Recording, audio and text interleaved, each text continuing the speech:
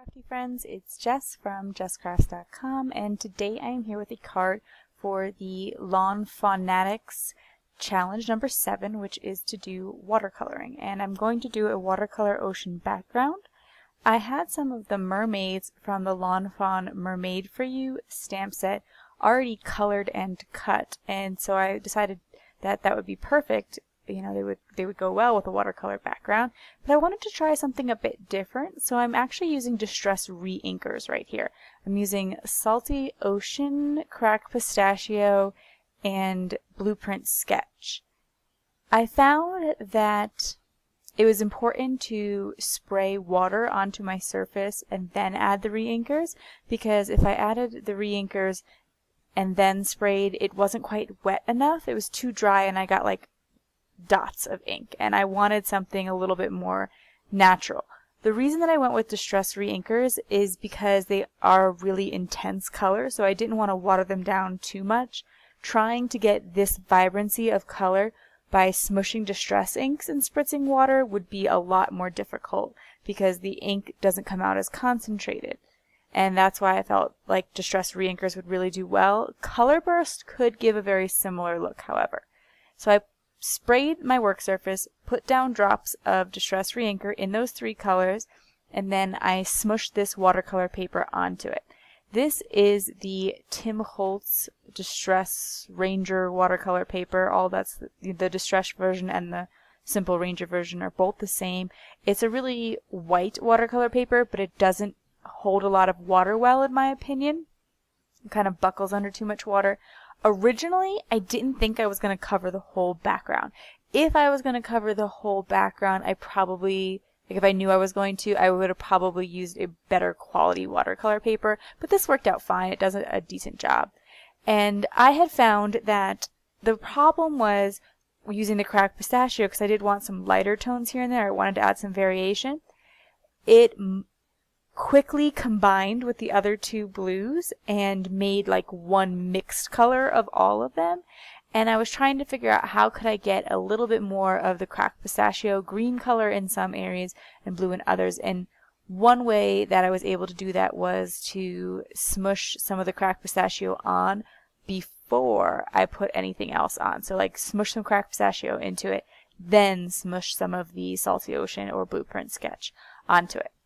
Once I had the background going kind of interesting, like, you know, covered mostly in blues and greens, I decided to add a little shimmer, because why not? Oceans will look great in shimmer. And rather than spritzing the shimmer directly on, I decided to dip it in shimmer spray. This was mostly because sometimes when you spray directly onto it, it pushes the color around more, and that's not really what I was looking for. And I also wanted to kind of get the shimmer to move around a bit more, maybe pool in certain areas. So I spritzed the shimmer spray onto my surface and then even mixed it with a little bit of water so it would be more fluid and move around, because I want the shimmer to catch the light at different angles. I want to create a lot of interest and depth. And so I'm going to add to that in a few minutes with another layer. But I found at this point it was a good idea to dry the cardstock. I am working on like 3 different pieces at one time, and as you can see, some of them look a little bit different. The one on the very right was my first one that I didn't really like the way it turned out, but I was kind of learning as I went. And I find that this is kind of fun to do when you're doing a technique that isn't like perfect guaranteed outcome. If you make a few, you can kind of pick your best one for your, you know, the project at hand, but then use the others as you see fit as well. So here I'm taking some white gesso, but white acrylic paint would work just the same. I just happen to have gesso. And what I'm doing is mixing it with some water to really thin it out. I don't want it to be like thick covered white paint. I'm thinning it out, and then I'm wiping it with a paintbrush all over my surface, and I'm dipping the paint into it, dipping the paper into it again. I'm also going to flick on some watered down white gesso. It's important for it to be watered down so that it has that fluidity and it's more subtle. I think that this again adds some depth to the ocean by making some of the areas a little bit more prominent. The second time through, I just spritzed the plastic map that I'm working on and then painted over it. either way you do it to combine the water and the paint will work. I found that this method gave me a little bit more of an opaque look, which you know depends on kind of what you're going for, what your aim is. But I think that a combination of the dipping and flicking give a little bit more interest than just doing one or the other. Dipping it isn't something that I tried in the past, and I did like that result. And I'm going to try to do it to each of them. I found that giving it some good pressure really smushed the paint around and wasn't so splotchy, which was kind of interesting. And then here I'm going to give it one final spritz. And this time I went with the spritz because it's dry, and so I'm not really worried about the reinkers moving around too much. But when it was wet, I didn't want to spritz and move the ink as much. And that was just for one final layer of shimmer. And then I am moving on to assembling the slider, and I'm going to give some tips on how to use slider dies if you're not as familiar. But I did add some sandpaper here at the bottom. Rather than just adding brown paper or trying to make my own sand, I just bought some sandpaper at the dollar store. You can obviously get it at the hardware store, order off of Amazon, and that way when you're looking for that sandy look on your card, since cards don't need to be archival or anything like that, just use the sandpaper, cut a simple hill, and there you go. You have sort of an instant beach scene. It adds texture to the card, which I think really worked out well. I taped down the slider die from Lawn Fawn and ran it through my die cut machine. Then I'm going to take the sort of rectangle slider piece that was cut out. I'm going to put my card, so I put my panel down the card base and then tape that little slider piece into place. That way, when the mermaid is sliding, it still appears to be pretty much one continuous background. I take the card panel up off of the card base and I'm ready to add my foam tape. The foam tape is going to be important so that the slider can move easily. Because again, I want it to move very well and very easily, I'm going to use 2 layers of foam tape. You probably could use just one, but then it kind of tends to catch. And I really wanted it to work very simply. Like, I don't want my recipient to have to fuss with it. I want it to look cool when they get it.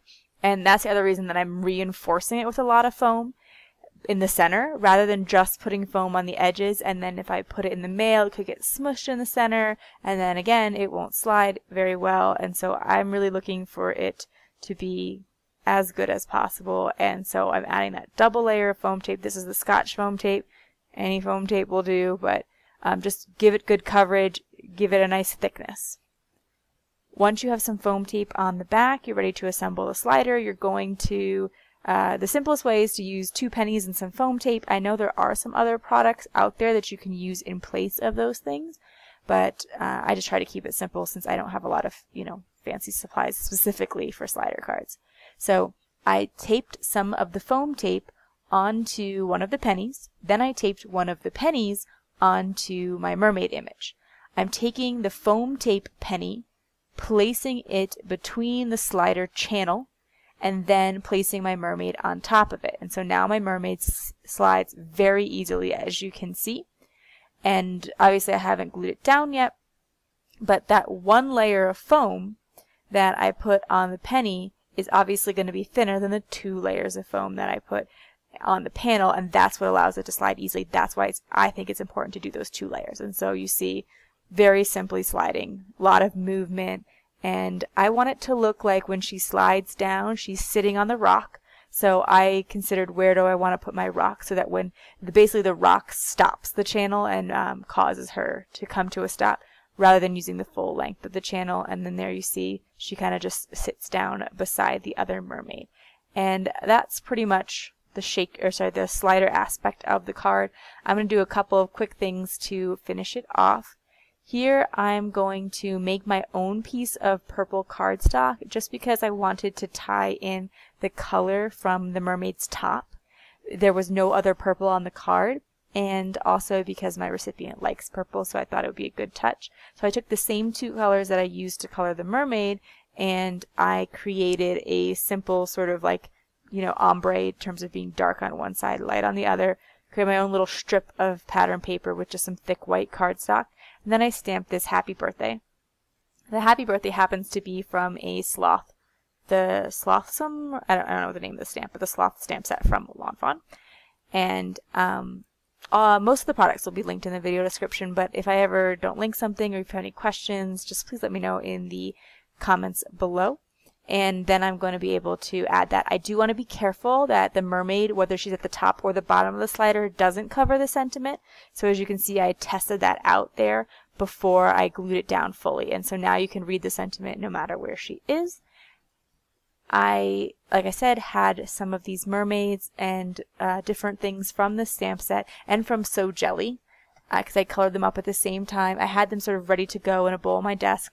They were all cut with my brother's Scan and Cut and colored with Copic markers. So I'm pulling different things out of this bowl on my desk and adding them around the card just to kind of finish off the scene. I think if you leave too much, even though the background is really pretty, or I really like the way it turned out, I thought that if I left the ocean plain like that, it just wouldn't be as interesting of a card. It creates more of a scene to add a little fish or something in there. I went with a jellyfish just for size reasons. I thought that he was substantial enough, and whereas like the seahorse that comes with the mermaid set didn't quite add enough heft to that side of the card in my opinion, and so I wanted to add something from a different stamp set. But I am going to put that little seahorse in as well. I'm trying to create little visual triangles with them. The shell and the starfish kind of create a triangle there, and you know, just little ways of thinking about the placement rather than just sort of gluing them on randomly. I place things down and see how it looks before I glue them down. And basically that's it for the card today. If you like this video, please give it a thumbs up. If you are interested in more crafting tutorials, be sure to subscribe to my channel. If you liked this ocean background, you might enjoy my critter card class from Big Picture Classes, where I do feature some other ocean backgrounds. And follow the links in the video description if you're curious about the products or the Lawn Fanatics challenge. Thanks for watching. Bye.